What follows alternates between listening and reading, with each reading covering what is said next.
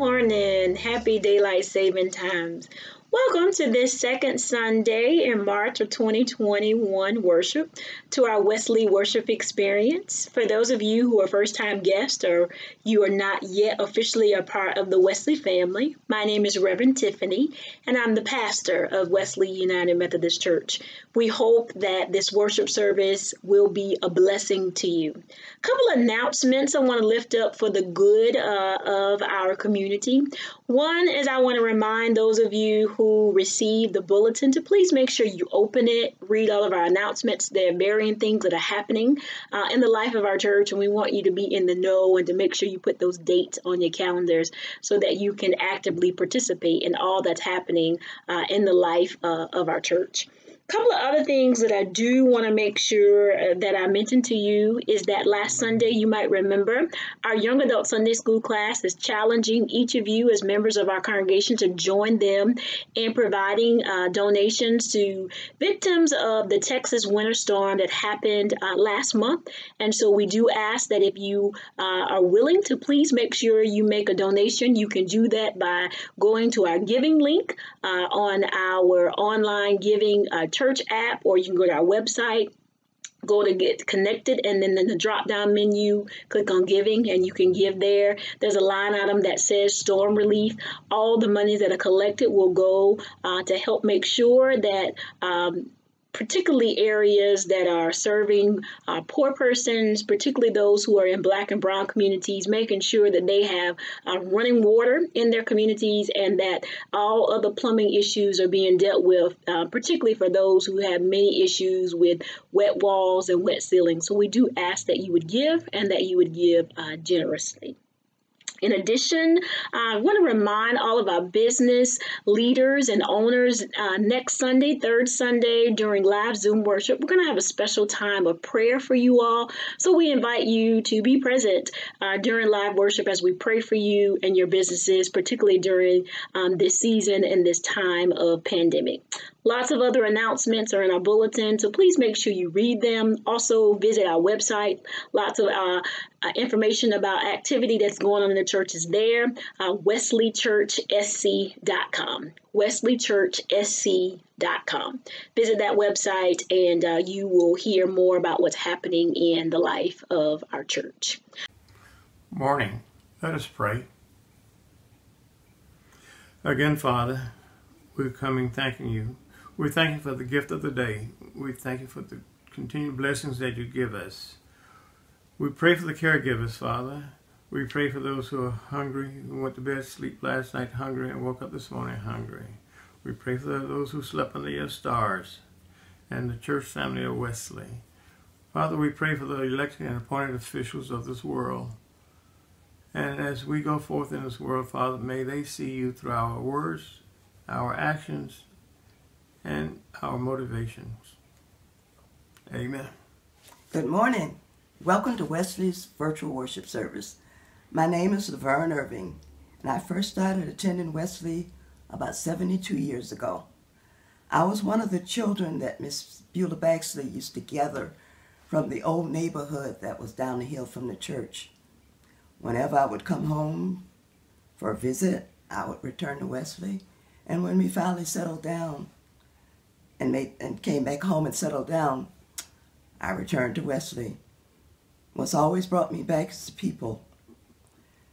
The members of Wesley are friendly, they're loving, they're supportive, and it's as wonderful here as an adult as it was when I was a child.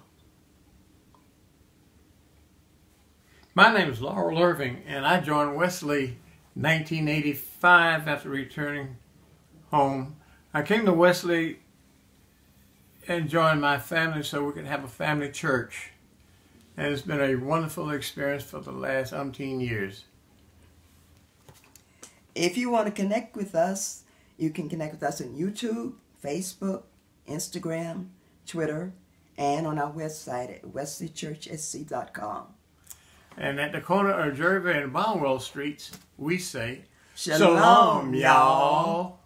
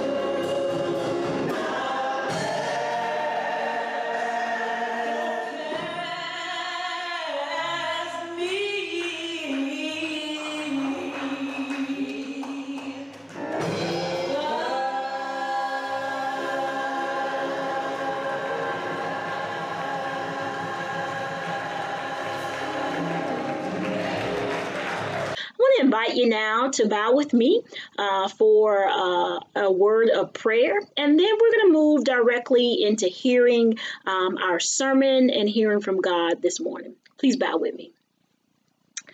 God, we love you with all that we are and all that we ever hope to be. We thank you so much for this day and for this opportunity to stop and to pause and to call on your name, Holy Ghost, and know that you're with us and that you promise to never leave us or forsake us. We pray special prayers, oh God, continuously for those who find themselves on the front lines of this pandemic. We pray for our healthcare workers, Lord Jesus. We pray for those who are battling this virus, oh God, those who are sick in their bodies, Lord Jesus.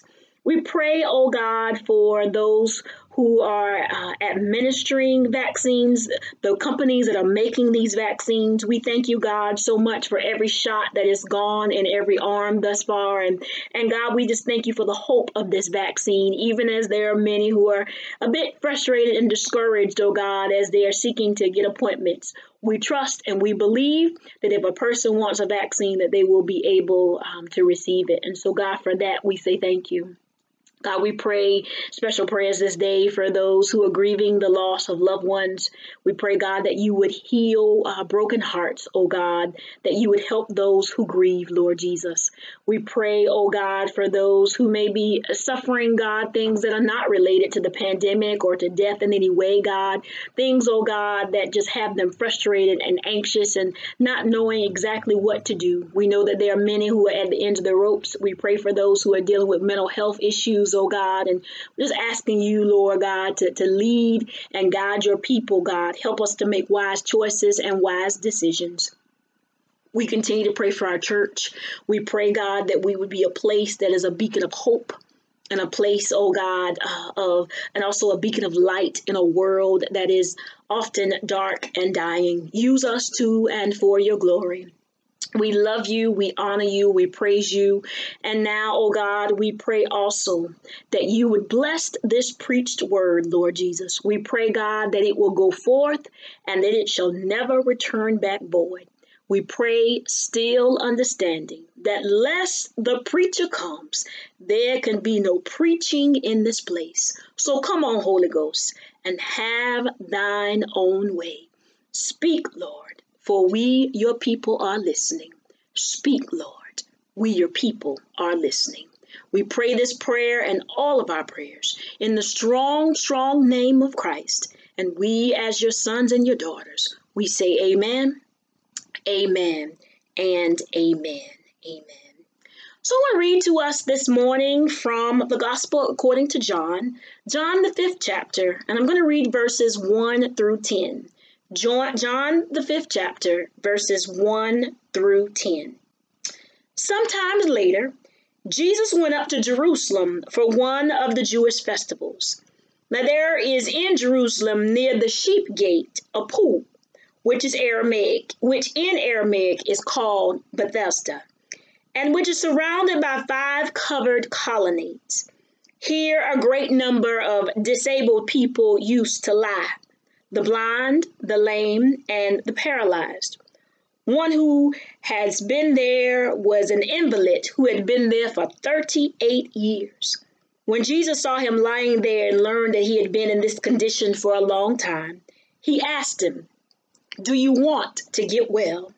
"Sir," the invalid replied, "I have no one to help me into the pool when the water is stirred. While I am trying to get in, someone else goes down ahead of me." Then Jesus said to him, "Get up, pick up your mat, and walk." At once the man was cured. He picked up his mat and walked. The day on which this took place was a Sabbath. And so the Jewish leaders said to the man who had been healed, "It is the Sabbath. The law forbids you to carry your mat." This is the word of God for you, the people of God. Thanks be to God. Today we continue our Lenten sermon series that is entitled Restored, Finding Redemption in Our Mess. We opened the series a few weeks ago admitting that life is a mess, and simultaneously we are a mess. Noting that our messiness is often rooted in our motivations. We asked and we continue to ask the question, are you Christian motivated? Are your efforts, your appearances, the things you do, are they about you or are they about God? When we ask these type questions, we learn more about ourselves. And often when we learn about ourselves, we draw closer to God. When we draw closer to God, our sin becomes clearer. Last week, we looked to the story of Zacchaeus, noting that he climbs up a sycamore tree to literally look for and to look at Jesus. Zacchaeus is spiritually looking for something, or perhaps someone. He's looking for something or someone more than his life of exploitation and wealth has gotten him. And as he is looking at Jesus, Scripture says that Jesus looks up and Jesus says to Zacchaeus, come down from that tree. I need to go to your house. Like Zacchaeus, God is looking for you. God is pursuing you. God wants to come to your house. Y'all, we are the ones that are lost. And it is God that finds us, not the other way around. You don't find God. God finds you. It is always God that initiates. It is always God's relentless grace, God's persistent mercy, God's never-ending love that finds us, that meets us, that tells us to come down from the sycamore tree in all of our messiness, accept the invitation and invite salvation into your house. Today, as we continue in our series, I want you to know that I have been inspired and I have been intrigued by the sermons of a pastor from Texas named Andrew Payne, who has preached this series and has shared his perspective on the messiness of life and the messes that we live in and live through. In one of his sermons, he talks a bit about what it means that as a new parent, or even a parent of young children, and perhaps even at other times, you may have to revise your expectations around a clean house. Revise your expectations around a neat and an orderly living room. He says that at times you just have to learn to keep the chaos at bay. Hence chaos, y'all.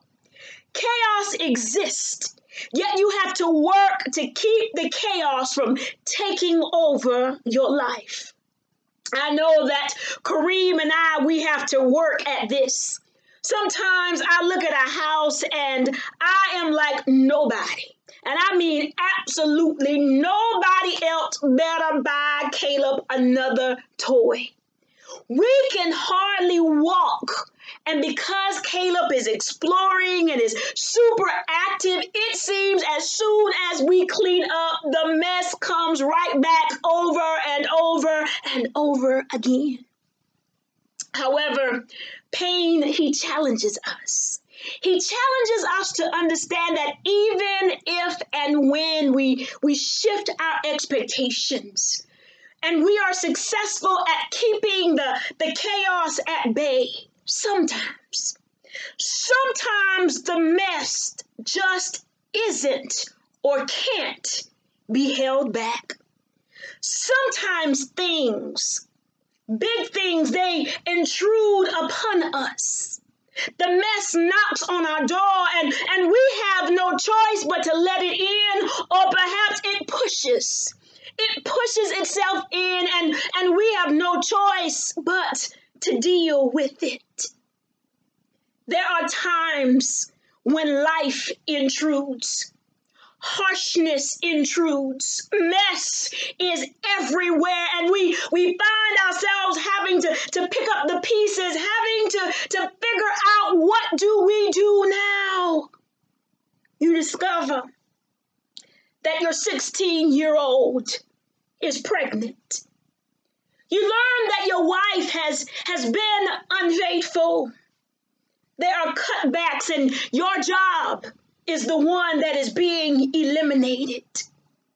A colleague of mine and friend of many all over the United Methodist denomination, Reverend Junius Dotson, 55 years old, learned in December of 2020 that he had pancreatic cancer that had begun to metastasize to his liver. He shared it with the church, the larger denomination, on January the 29th of this year. And by my birthday, in fact, I got a text on my birthday morning, February the 25th, Junius was dead. I watched his celebration of life, not yesterday, but last Saturday, and I still grieve and try to live into the moments of disbelief that I have that this has happened. This vibrant and intelligent young man of God, General Secretary of Discipleship for the United Methodist Church, is gone. The mess of life intruded in a way that no one ever expected. And y'all, when this happens, we have to ask, how do we understand our relationship to a good and loving God when mess and messiness surrounds us? Sometimes we think such things only happen to other people. Sometimes we don't want to have conversation about the hard and difficult and intrusive stuff of life that other people have had to deal with, that other people are dealing with, until it knocks on our door. As I look at our text for today, this man has been lame for 38 years. He has been living with the messiness of sickness. Can you imagine how many times he prayed to be healed? How many times he thought, well, maybe today will be the day and somebody was going to help me get into that water. Can you imagine how many people walked over him or got ahead of him to go and sit in the water?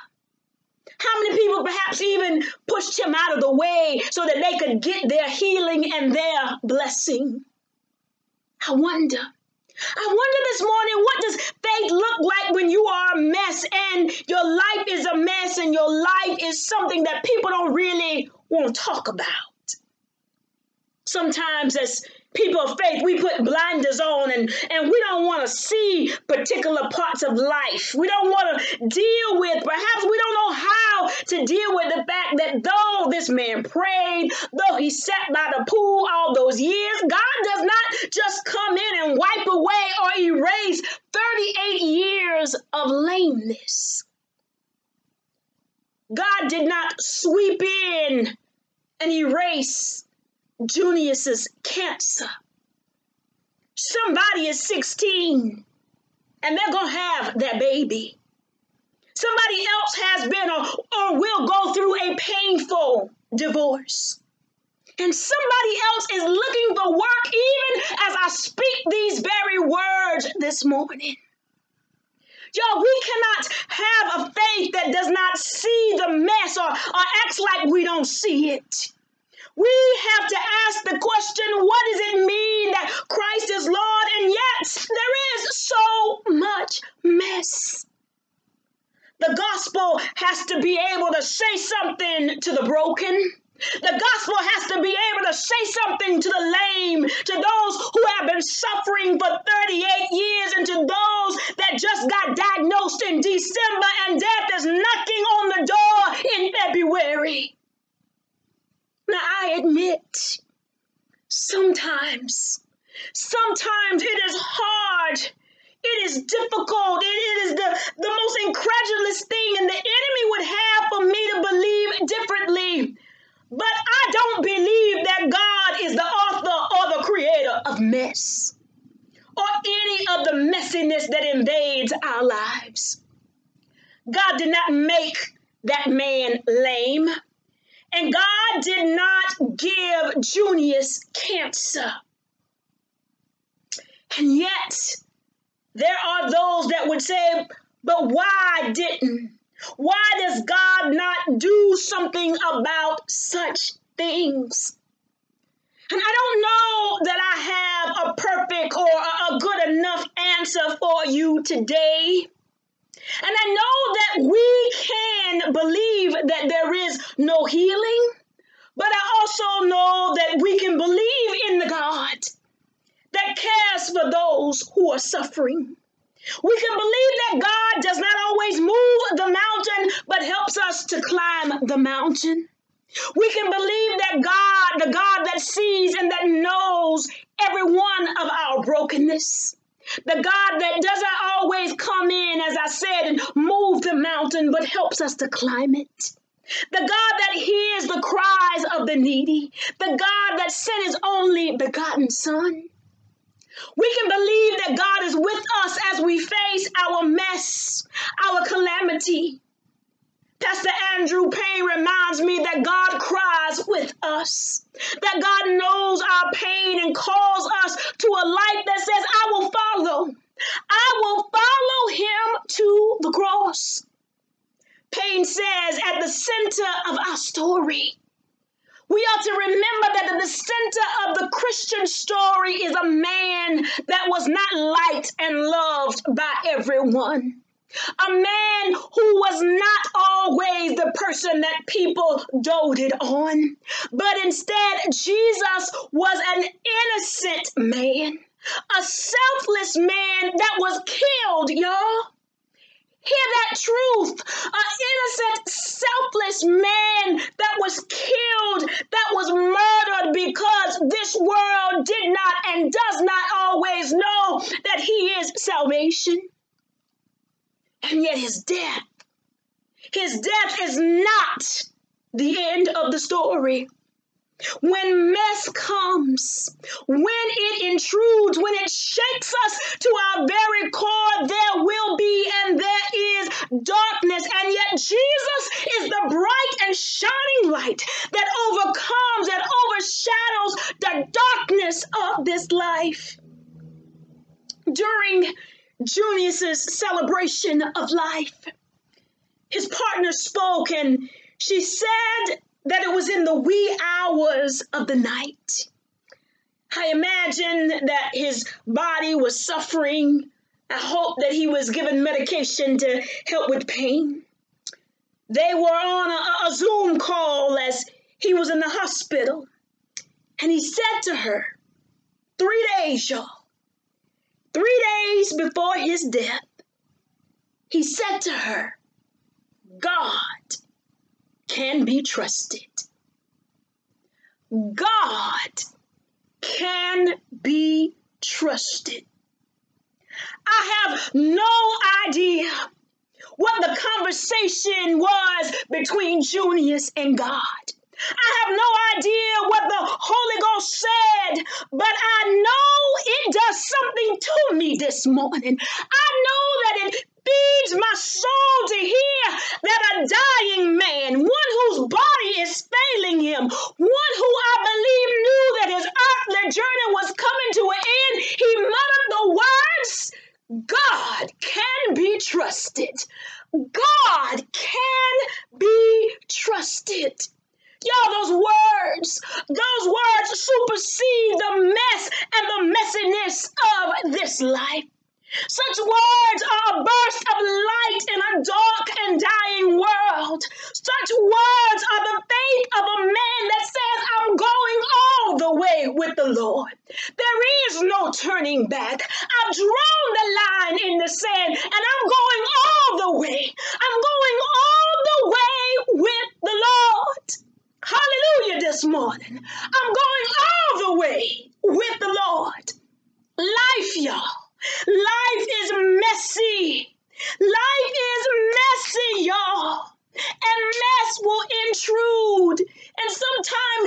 intrudes harshly. And yet Jesus is always the bright and morning star. Jesus will always burst through the darkness and illumine our paths. And illumine our paths. So praise be to God for the testimony of a man who is dealing with the messiness of life. A man named Julius Dodson who says, God can be trusted. God can be trusted. In the name of the Creator and of the Redeemer and of the Sustainer. People of God shall say amen, amen, and amen. The doors of God's church are open this morning. And they're open not because I say so or because any preacher says so. But the doors of God's church are open because God can be trusted, y'all. Because even though mess may surround us, even though some of us may have been living in mess for 38 years, God can be trusted. Jesus is the God that breaks forth and bursts into the dark and is a shining light. Is a shining light. The doors of God's church are open. And what that means that if you're tired of doing it your way, if you know that mess is surrounding you and you've done your best to keep it at bay, but it keeps coming in more and more, I want to challenge you to try Jesus. I want to challenge you to give it all to God, not believing that God always comes in and wipes it all away, but instead that God walks with you. God talks with you. God reminds you that he's with you and that he will never leave you or forsake you. That God is the God that may not move the mountain, but he is the God, or she is the God, whatever you want to refer to God as.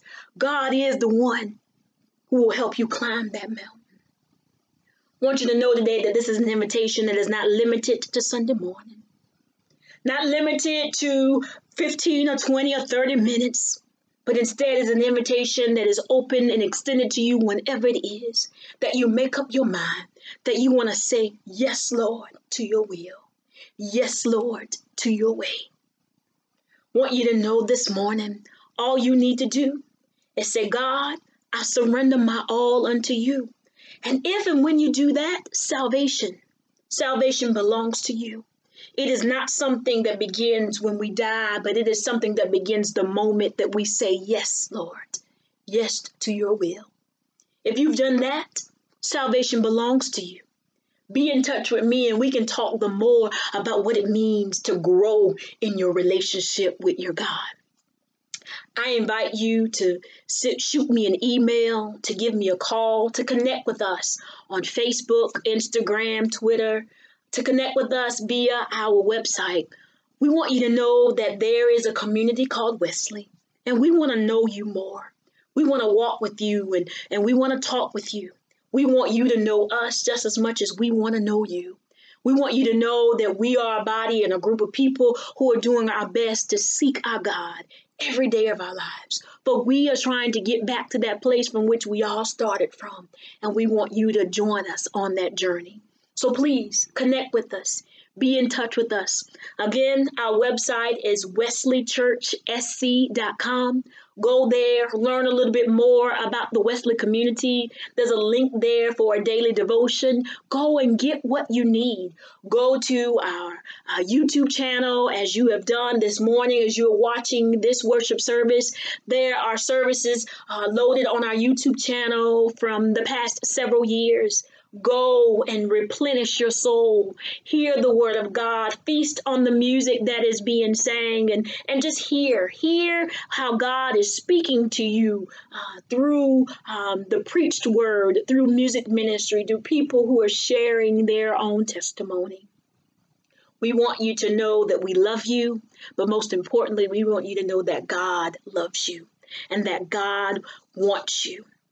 Now, In addition to connecting, if you have a desire to give unto the Wesley Church in order that we can continue to do kingdom work, we invite you to, again, go to our webpage, go to Get Connected, and underneath there, the drop-down menu, there is a place where you can click on Giving.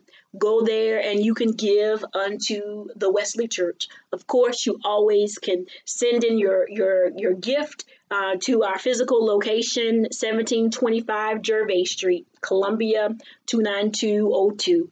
We thank you so much for your willingness to give and your willingness to continue to support the ministry of Wesley. Now, as we ready ourselves to end our time together, I want to invite you to join me in a closing prayer and benediction. Let us pray together. God, we do love you and we praise you. We thank you so much that your word has gone forth, and we trust that it shall never return back void. We thank you, oh God, for the witness, Lord Jesus, of both the lame man that was by the pool and Junius and so many others that remind us that even when the mess of life surrounds us, that you are the God that can be trusted. We pray, God, as we find ourselves in difficult and as we find ourselves in places where harsh and intrusive things come into our lives, that we are reminded, that we are assured that you, oh God, you can be trusted. We love you, God. We honor you and we praise you. We thank you for loving us. Now may the grace of God, the love of Jesus Christ, and the sweet communion of the Holy Spirit be with you henceforth, now, and forevermore. The people of God shall say amen, amen, and amen.